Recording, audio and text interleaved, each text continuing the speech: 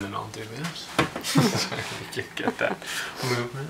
I didn't know how the windows were really supposed to go in, the wall thickness and all the little things, the clamp ring. It was all foreign to me. That freaking train. It's like they have no concern for our filming schedule whatsoever.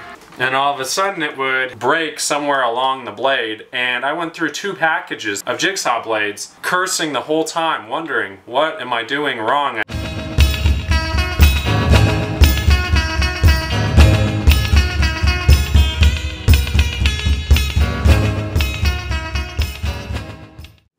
We're installing our 10th and final window today, so we figured we'd go through this step-by-step process, as the first window we did was a learning experience, so now we should be professionals, right? Hopefully.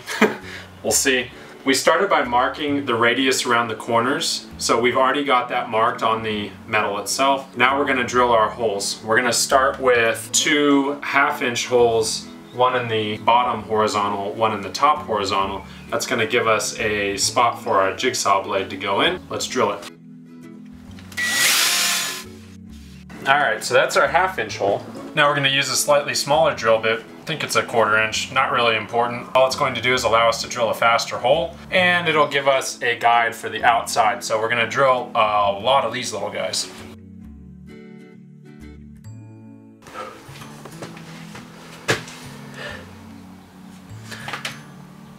We got our holes drilled. This gives us a good template to cut around from the outside. It also gives us a little spot where we can make some small adjustments with the blade, so it makes our life easier. We're gonna start out in the half-inch hole, and as we go along, we'll have these milestones where we can adjust if necessary. So let's go outside and start cutting. We're gonna be using our jigsaw with the metal blade. One thing I will say is that the first blades that we were using I bought online because it was a good deal, and I didn't realize how short they were.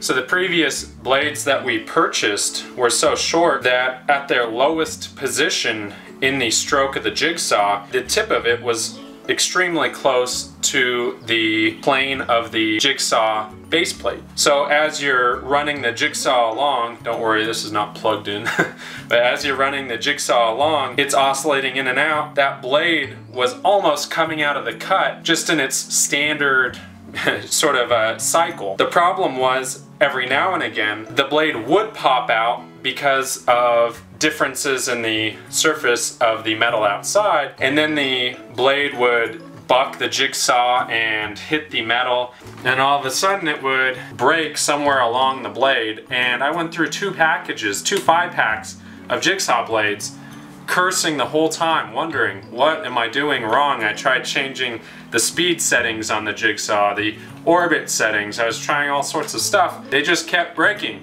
It was so frustrating. I went to Home Depot, I took my old blades, or the pieces of them, and I just wanted to see if there was a longer metal blade, and sure enough there was. Should have done that long ago. It was my own lack of knowledge, but I'm just throwing it out there for those of you who might have been in the same boat. These blades, the longer blades that I picked up, it was, you know, $8 for a pack of 5.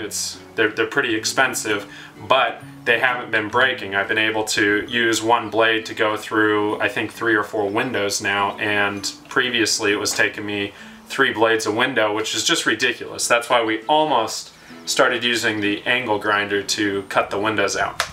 Anyhow, that's all I have to say about the blade. Helps when you know what you're doing. We don't always know, so learning experience. Let's get cutting. Just gonna mention the settings that I'm using really quick.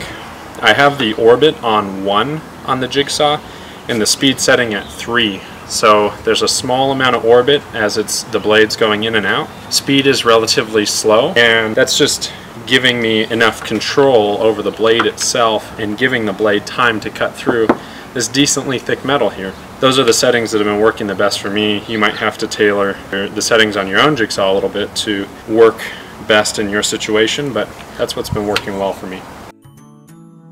A couple tips.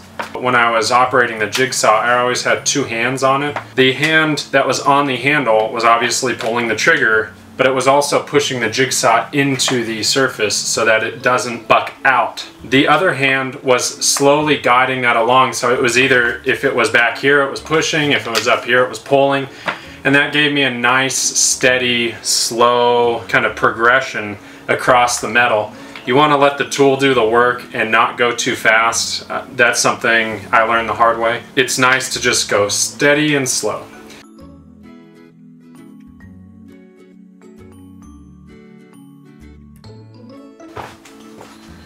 Alright, now I've got some gloves on so I can barely hold the metal on his last cut, and I'll slowly grab some more as he gets closer to finishing that cut.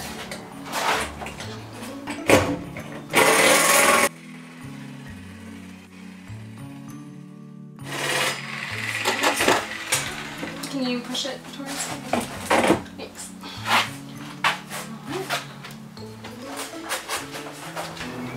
So we got the metal cut out of the wall. Always nice when that's done without injury to self.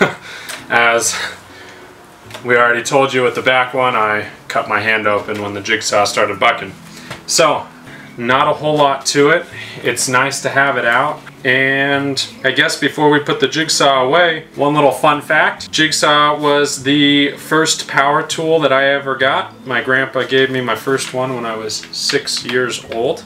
I didn't cut any fingers off. I still have them all. So yeah, it's been the tool that I've known how to use the longest. Pretty cool. All right, next step, as I slap my hand down on the metal edge, it's not going to cut it. Next step is going to be painting this edge really quick. We're just going to use a latex primer. We're just going to go over it. If metal rusts, it's going to rust. There's only so much you can do to prevent it, but it's going to help prevent rust a little bit. That and the actual putty tape that we put on will end up hopefully oozing over the edge and helping to isolate that fresh cut metal edge as well. So we're going to take the paintbrush and some latex paint and kind of dab it around the edge.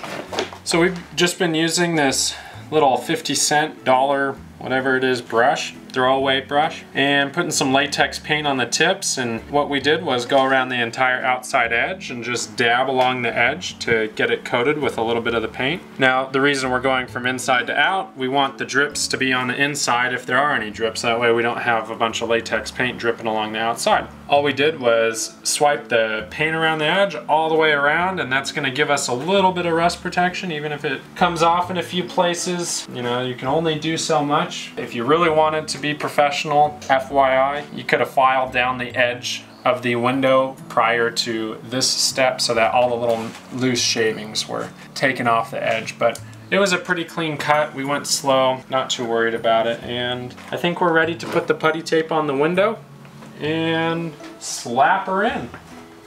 Alright, before we put the putty tape around the inside flange of the window, I wanted to explain to you a couple things that I really found difficult when we were first planning out our window locations, and I didn't know how the windows were really supposed to go in, and the wall thickness and all the little things, the clampering, it was all foreign to me, and I was really having a hard time figuring it out and didn't want to mess it up, obviously. So I kind of researched until I had a pretty darn good idea and then just went with that. Luckily it ended up being the right way, and even though the actual installation process has been a learning experience, the assembly process was correct. The assembly process that I visualized was right. So I'm going to explain that really quick, and hopefully it makes it easier if you're somebody like me who was having a little bit of trouble really grasping how this works.